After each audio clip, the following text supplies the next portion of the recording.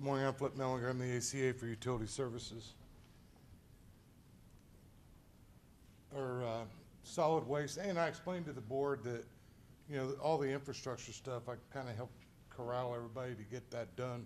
And it does paint a glim picture, but that picture doesn't account for all the great stuff that's happened throughout the county. So when you see these things, it was meant to focus on the needs.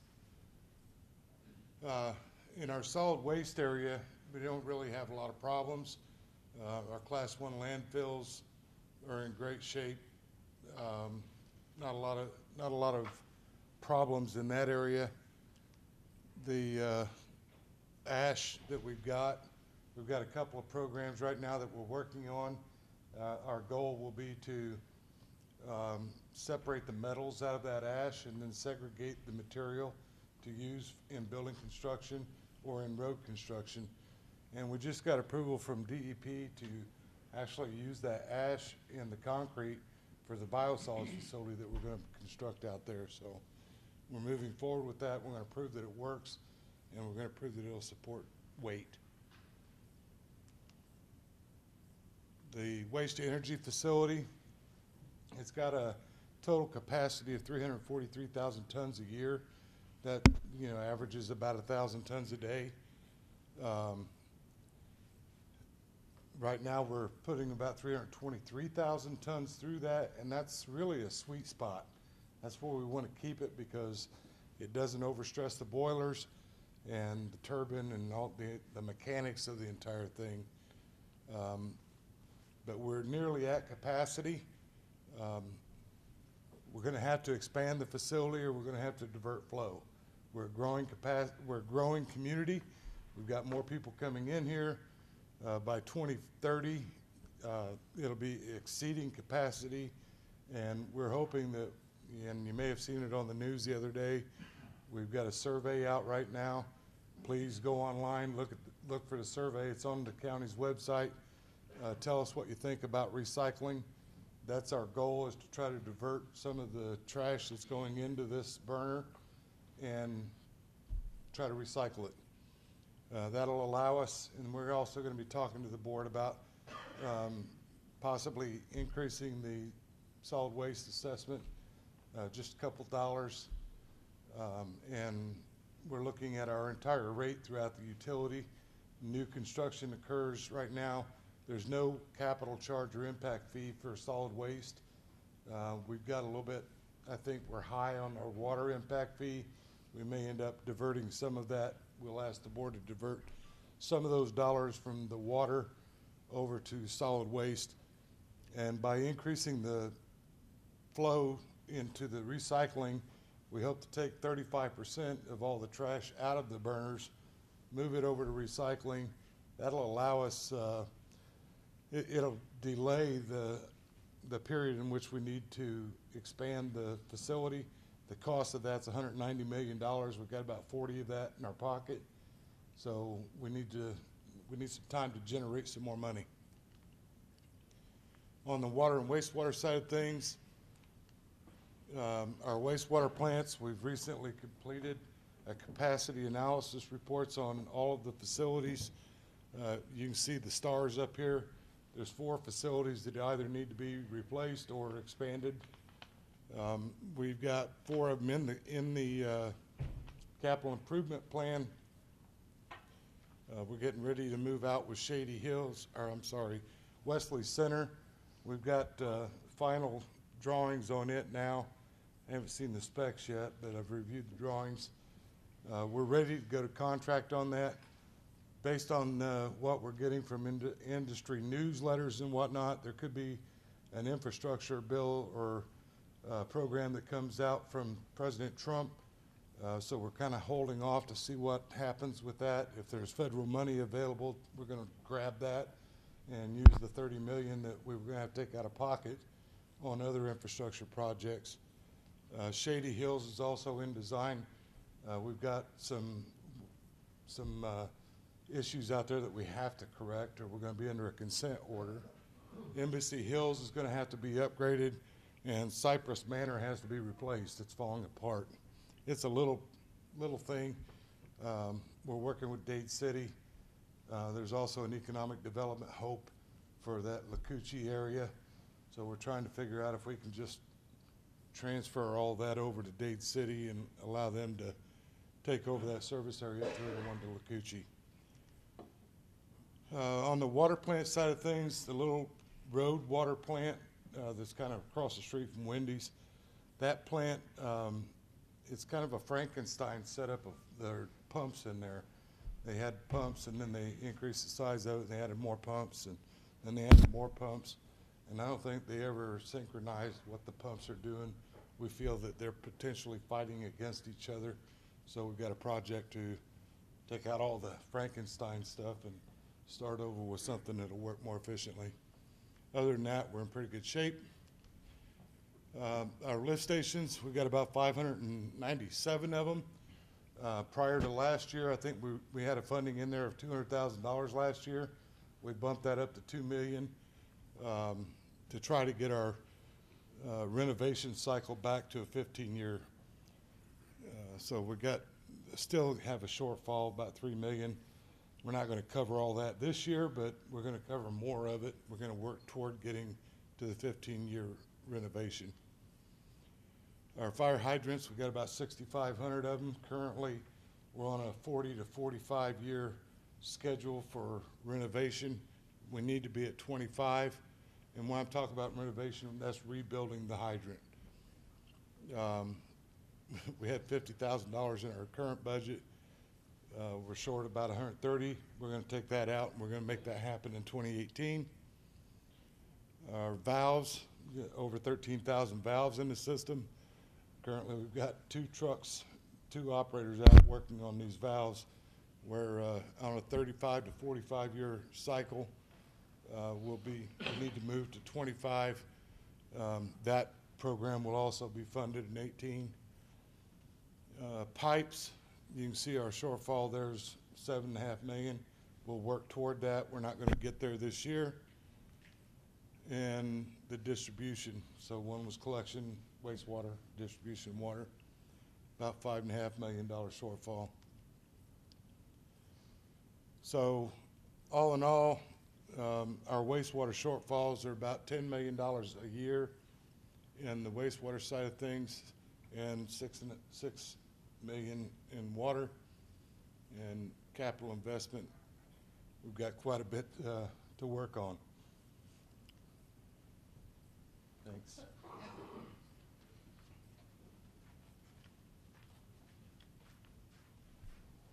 Morning, I'm Eric Breitenbach, Facilities Director.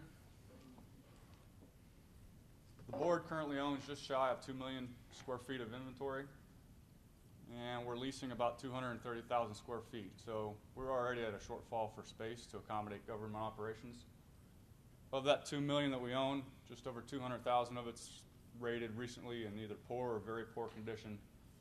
So as the county population grows, government functions will need to expand to meet the needs of the expanded population.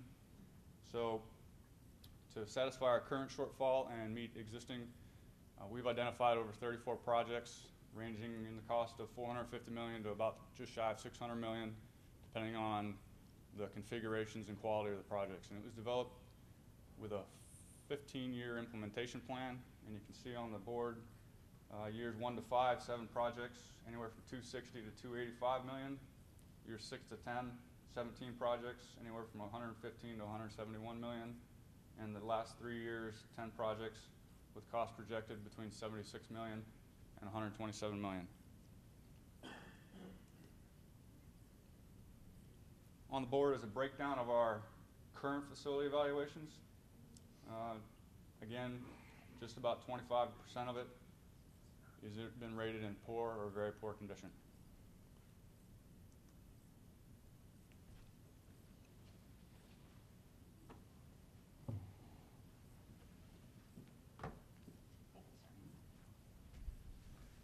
Good morning. Kelly Burry, Parks, Recreation, and Natural Resources.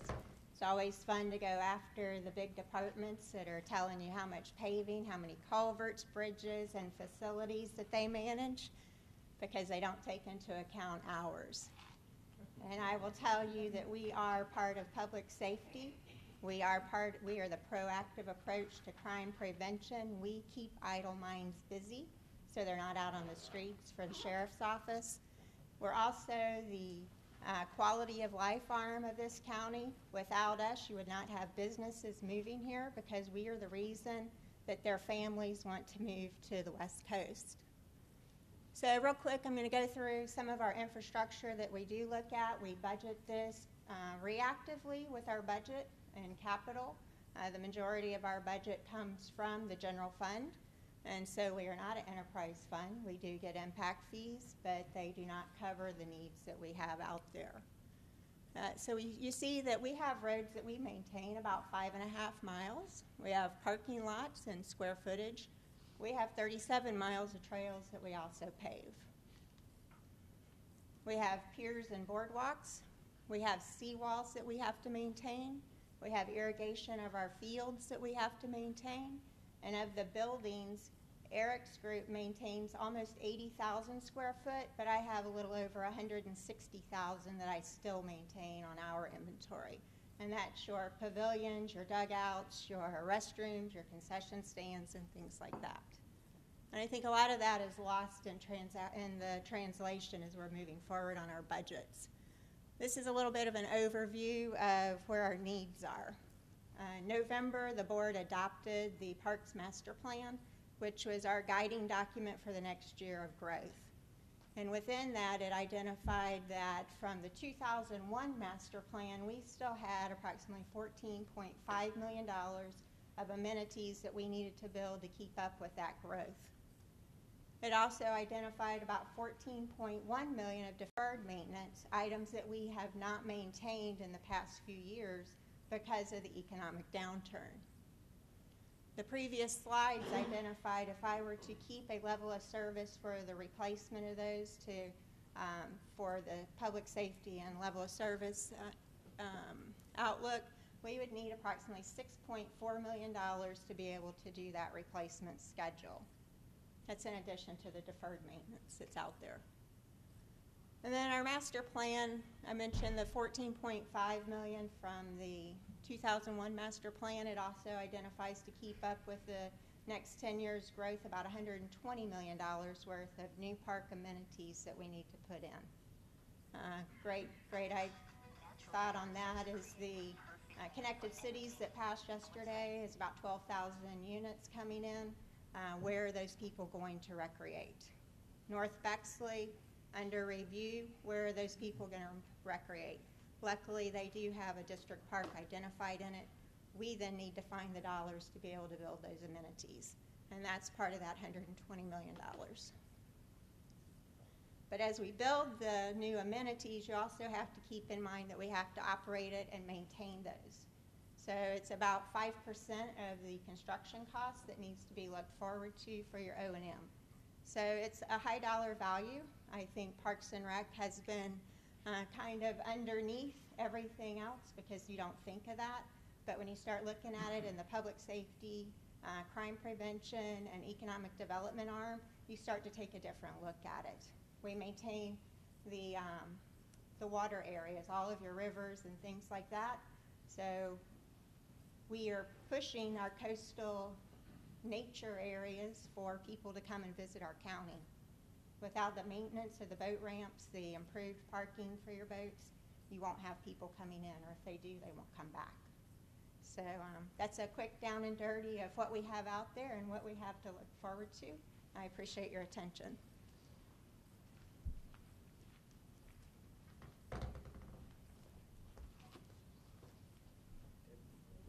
Debbie, Paula, are you here? So Margaret or Chris?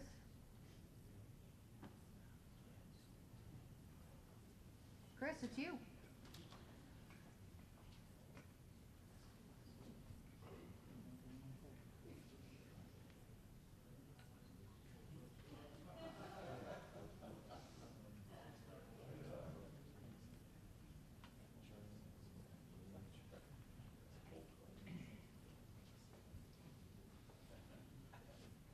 Morning. Let's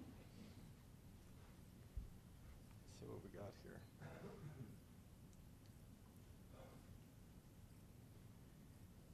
Basically, our division through project management is responsible for different road improvements, including roadway, safety improvements, sidewalks, signalization. We manage over $320 million worth of projects each year. Several of the different projects, there's a large outcry from the different communities for different sidewalks, or multi-use paths throughout the county. These have to go through a ranking prioritization process, and there is a process that we go through to make sure that it's a fair and an impartial method that we follow for each project.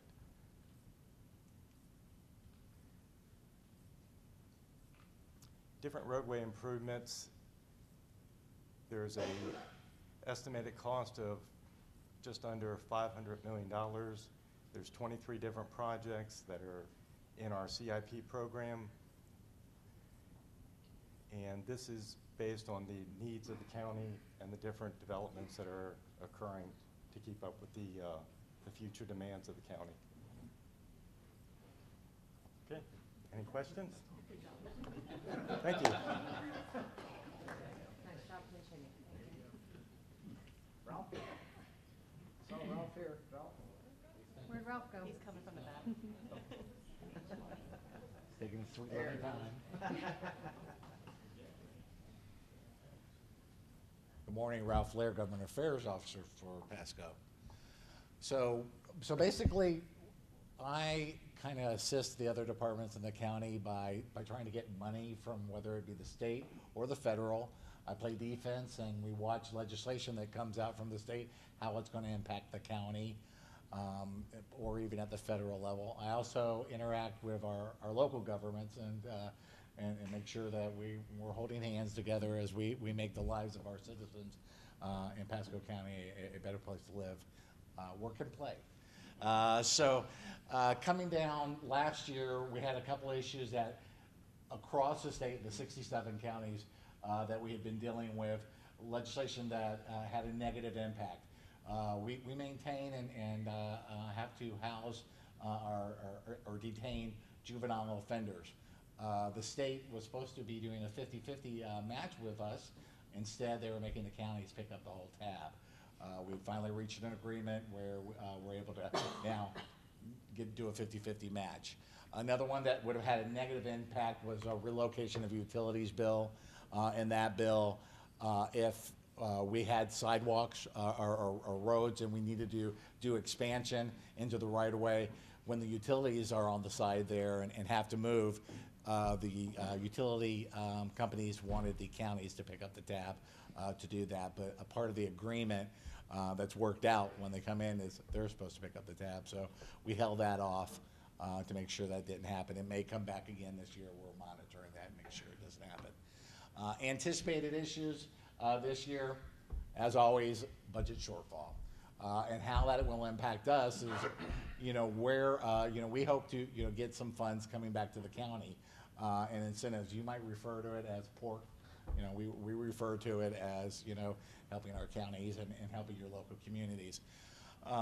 Amendment 2 passed by the voters, and now the legislature is in charge of how that's going to be implemented. And that's going to impact the counties to make sure we know where we're going to have to locate these individuals, how many of these facilities will be in our counties. So it's going to have a negative or positive impact on our county, so we're monitoring that. Another big one is our Constitutional Revision Commission. Florida's unique. Every 20 years, the governor, the president of the Senate, and the Speaker of the House get to pick individuals to come together and come up with ways of revising our Constitution, adding in new laws that they're not able to do at the legislative process. So they may come up with several ideas that will come back to the voters in 2018, and the voters ultimately get to decide. Those are changes that are hard to correct, if you will, or amend. Once those are in place, those become law and in stone. So those can have a negative impact. What they would like to do at the legislative process is slowly whittle away our home rule, slowly whittle away our ability to bring in funding. Our funding at the local level is through property taxes, the majority of it. At the state level, it is through sales tax. So in conclusion, as the needs for services increase, legislators have pursued tax cuts and other policy changes that restrain local government's ability to raise additional funding to meet existing and future demands. So that's part of my job, to monitor, to again, play defense, make sure that that doesn't happen. We are also members of the Florida Association of Counties with our fellow 66 counties to make sure that does not happen. We each have unique stories of how it's going to impact us. With competing interests at all state level of funding, Pasco County faces challenges that require aggressive legislative programs to pursue policy changes and appropriations for the greater benefit of its citizens. Working with our commissioners, we came up with our platform, our legislative agenda. I call it the Sears wish list book. It was huge, it was big. We whittled it down and we got to 5 policy issues and 5 appropriations issues that are high priority, that are going to have a positive impact on us. And those are the issues I'm currently pursuing with our Florida legislature. At the same time, there are a couple issues coming down, especially with the new president, President Trump, that may have a positive impact. So I'm working with our congressional delegation to see if they can assist. Again, that it's going to have an impact, a positive impact on our county and our citizens here.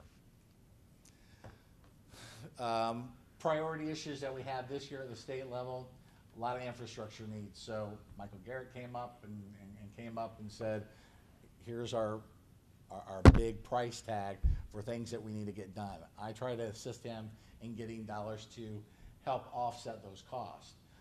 We have 2 major road projects that we're trying to seek funding for, and all of the stormwater projects that Mike mentioned. Those are on our list, and we've asked our legislative delegation to assist us with those needs. We're also looking at the National Flood Insurance Program at the federal level and how that impacts us. The rates, as you know, here on the west side of our county, I would say west of 19, a lot of homes flooded during the 2 hurricanes that we had, and in the past summer. So you got to make sure that they have the coverage that they need, and you know, they have a way to fix their homes or get out of their homes. So we're watching that and how that's going to impact us. Healthcare reform, we're probably going to see changes at the federal level. How's that going to impact us in our Medicaid costs at the state level, and what we will be paying for those individuals who had individual care under Obamacare, if you will. Economic Development Administration could be eliminated at the state level. Visit tourism might be another one, or Visit Florida might be another one that's under attack here at the state level right now. Different sides. We have the House says, is that a positive impact to our state? The Senate, you know, thinks that it does. So it's going to be interesting to watch how that debate is played out over the 60-day session coming up. Social services funding, expecting significant domestic spending pressures. And then we're focused on apprenticeship and net metering issues. These are issues that were targeted by our county commission where they would like to see an improvement in our county.